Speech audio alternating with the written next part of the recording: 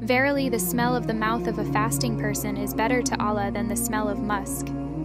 As-Salamualikum, everyone. As the blessed month of Ramadan approaches, it's time to prepare both spiritually and practically for this blessed month. Here are 7 ways you can prepare.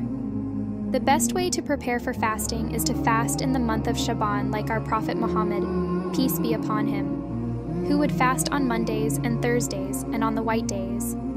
It is also prime time to make up your missed fasts from last Ramadan. Number 2, increase acts of worship.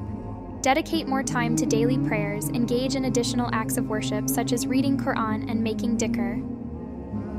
Number 3, you have to write down your goals or checklist instead of mentally relying on yourself to fulfill the things you want to do this Ramadan. It could be finishing the full Quran, random acts of kindness, or giving extra charity to gain reward. Number 4, disconnect from distractions. Evaluate your screen time and reduce unnecessary activities. Create a conducive environment for spiritual growth by limiting exposure to negative influences.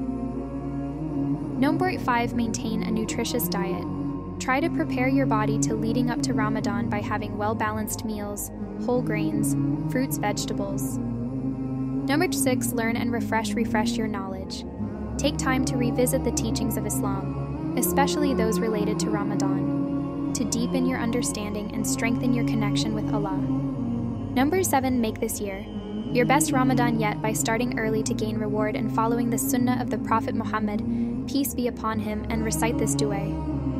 Allahumma ballighna Ramadan. O Allah, let us reach the month of Ramadan. Instead of spending hours watching Netflix and pointless shows, spend this time to gain extra knowledge like reading Islamic books or praying extra nafil, voluntary prayer, in the weeks leading up to Ramadan. By doing this, you are putting yourself into a daily routine, and by the time the month of Ramadan comes, you will find it natural and the blessings are immense.